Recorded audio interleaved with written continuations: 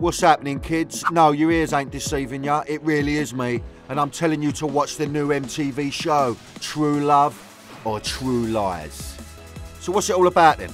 Don't ask me, I'm just banging out the voiceover. Over to host Maya Jama. Basically, a group of beautiful couples go into a beautiful mansion. Some of them are real and some of them are fake. So each night, they vote out a couple that they believe is fake, and then when they go, they let them know, I'm a real couple or I'm a fake couple. The couples do not know anything about the other couples. As soon as they step into the mansion, they're meeting for the first time, they've got to question each other, find out where they met, how long they've been together, where they live, and then at the end of it, they've got to decide, are you real or are you fake? How will the winner be decided?